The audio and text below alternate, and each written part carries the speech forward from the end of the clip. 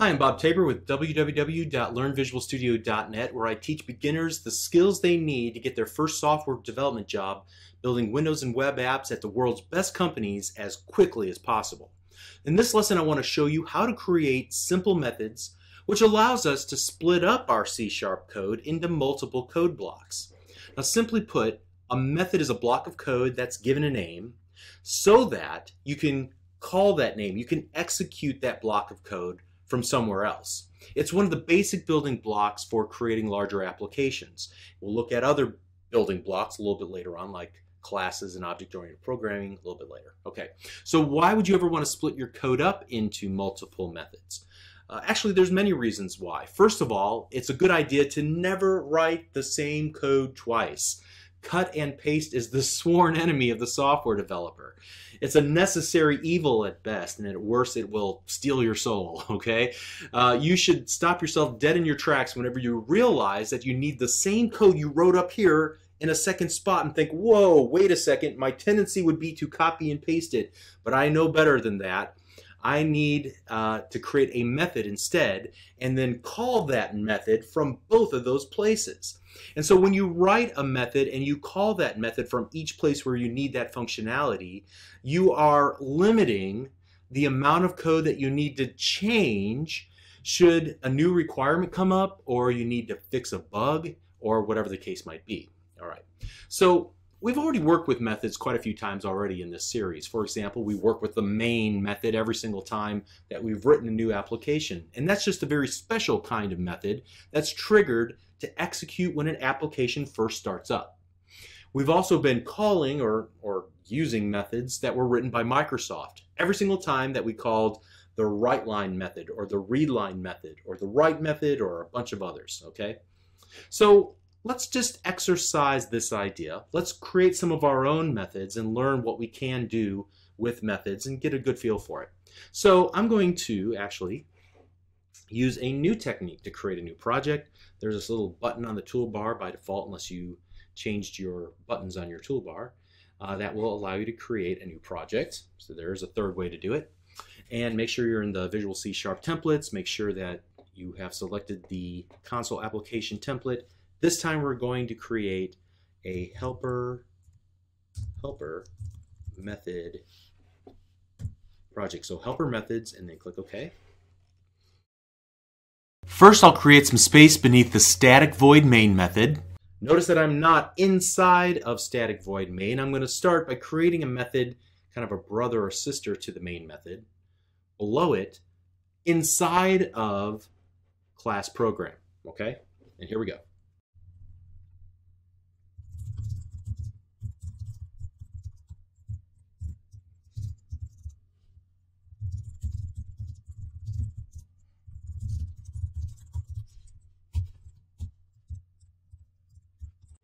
All right, now I'm going to call that method.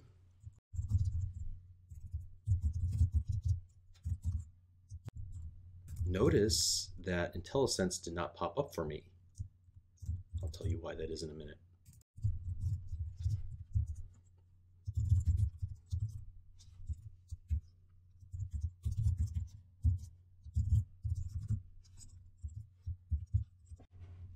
Okay, so as you can see, the example is flawed. We get this red squiggly line.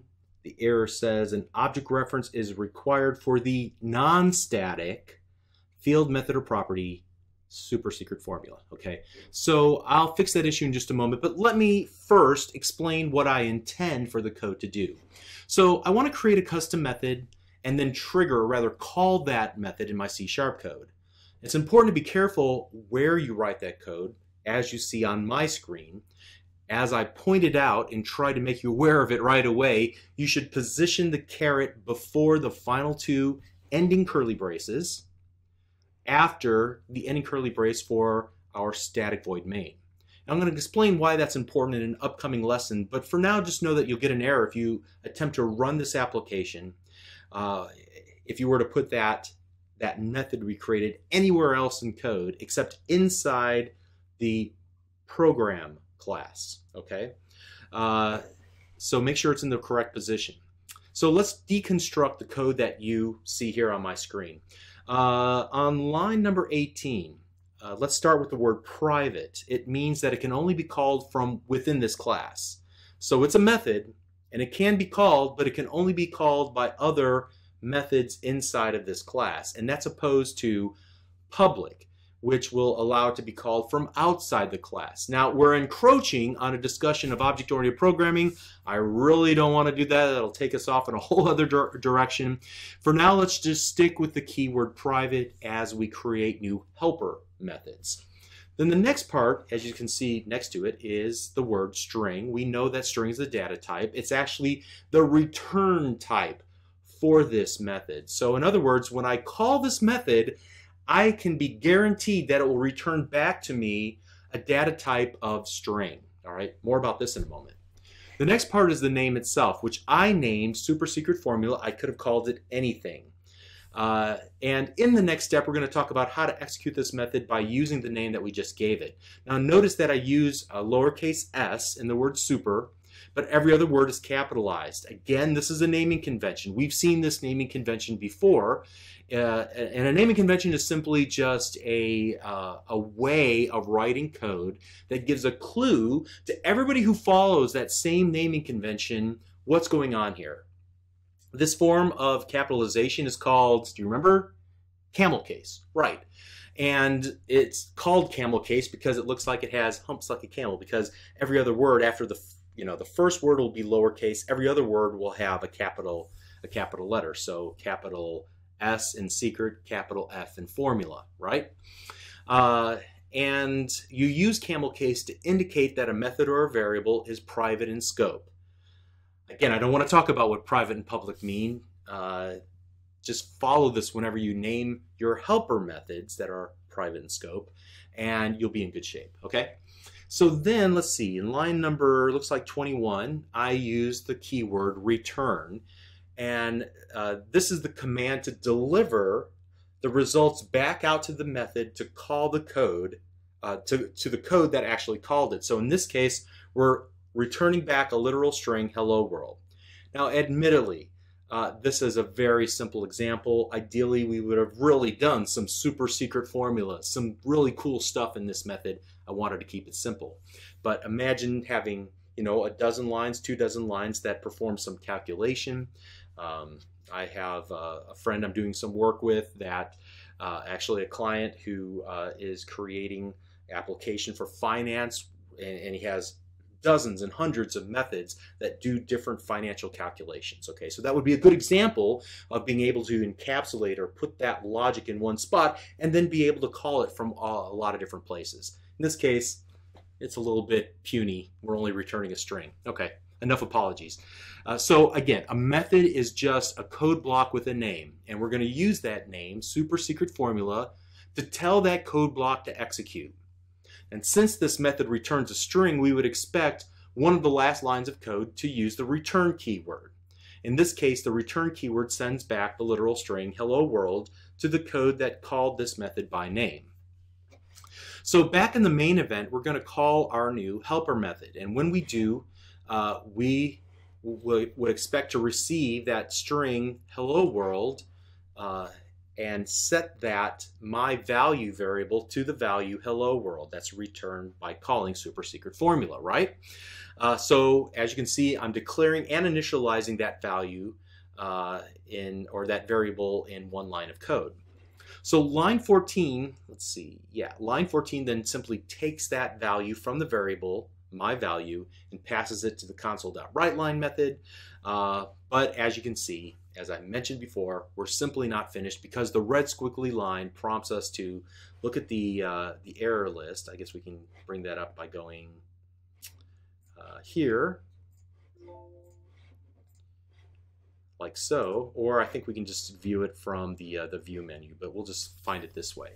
An object reference is required for the non-static field method or property helper method.program that super secret formula. Okay, so what is the problem? Admittedly, that error message isn't very beginner friendly.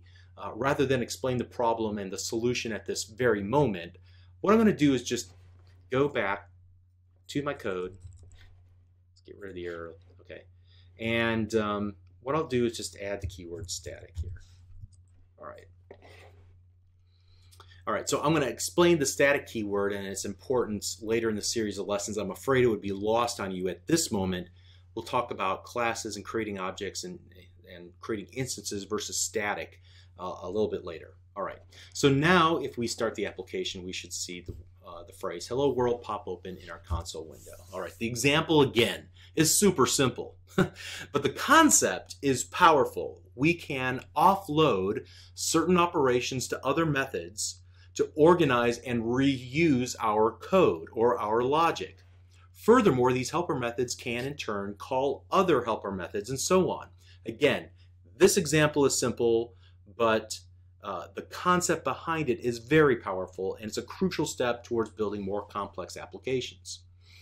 All right, so let's improve our helper method to make it a little bit more flexible and useful by allowing it to accept an input parameter. So when we create our methods, we can choose to accept 0 input parameters or 1 or many input parameters. And then in the body of the method, we would use the values that are passed into the input parameters to do something meaningful. In our case, again, we're going to keep it simple because this is a short video.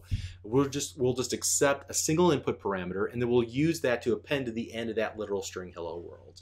So it'll be real simple, and we'll just do this. In fact, I'm not even going to comment out this first one. I'm just going to go private static string super secret formula. And I'm going to create an input parameter called name. It'll be of type string. And here I'm going to return, oh, what is this? String.format hello. And then we've seen this string replacement code before. That shouldn't be new. Great. Now let's go up here to where we call super secret formula, and I'm going to pass in the literal string world.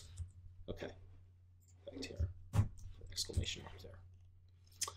Okay, so hopefully you can see what this is going to do. It accepts an input parameter of type name, and we're going to pass the string world into our super secret formula method so that it can be combined with the word hello and the exclamation mark and returned back and assigned to my value. Okay, that's a little convoluted, and again, this is a really absurd example, but I just wanted to show you how you can create an input or define an input parameter and then send data into the input parameter. All right, and admittedly I got pretty fancy here with this replacement stuff and with the string.format and all that business. I could have simply done return hello plus name semicolon. All right, just a different way to do things. We'll look at that string.format a little bit later. All right, so let's go ahead and run the application, and we can see we get the results hello world again. All right, so furthermore, we can reuse this method anytime that we need this functionality. In this mundane example, I doubt we'd really ever find much benefit from it. But again, the concept is that we can send new inputs and reuse the functionality of that method throughout the application. So let's just approve this. Let's just go ahead and show that. Now if I wanted to, in another part of my code, say hello sunshine, now I don't have to rewrite all of this code that I wrote, just one line, but what if it was a dozen lines or 24 lines of code? I wouldn't need to repeat it. I can just call super secret formula, pass in a new input variable, an input parameter to change or modify what happens in the body of that method. Okay, great. All right, so now to push this idea forward, you can see that we have created 2 methods with exactly the same name. And Visual Studio didn't complain about that. We didn't get a compilation error. And furthermore, we were able to use both versions. So for example, now if I just wanted to use the first version, I would just remove the input parameter to see hello world, and then I can add sunshine back in to use the second version of the method. All right. And the reason is because when I added a second method with the same name, but a different method signature, I created an overloaded version of the method. So simply put, you can create multiple versions of the same method, each accepting a different number and or a different data type of parameters. As long as either the data type or the number of parameters is different, they can coexist. What you can't do is this. In this case, we will get an error when we try to call it. This call is ambiguous between the following methods. Why? Because it doesn't know which one is different. But if I were to do this instead, because the data type is different, it would be just fine. Okay, so that's what I mean by the method signature. The name, the number, and the data type of the input parameters have to be different in order to create overloaded versions of the same method. So as you can see, let's go here, console.writeLine. Now watch, open it up. There are 19 different overloaded versions of console.writeLine. And as I use the down arrow on my keyboard, you can see they take in different things, like it'll take a Boolean, which is another data type, true, false, the char, which as we know is just a single character. It'll take an array of chars, a decimal, which is a data type, which is like an integer, except it has values after the decimal place. Similar, double, similar with float. It'll take an int and a string and so on. All right, so there are all these different overloaded versions of the WriteLine method that we've been relying on up to this point. All right, so now you can remember just one method name and search through the different ways that it can be called to find the most convenient version of the method based on the data that you have available to you at the time, based on what the output you want is from that given method. So, and as you can see, the internal implementation of that method can be different in each case. Before I wrap up this lesson, we talked about methods that return a value. We define the data type of the return value in the method signature. So for example, we promise to return a string from our super secret formula method. But what if we don't want to return anything from the method? What if we just want to perform some action and that action doesn't need to send back a return value?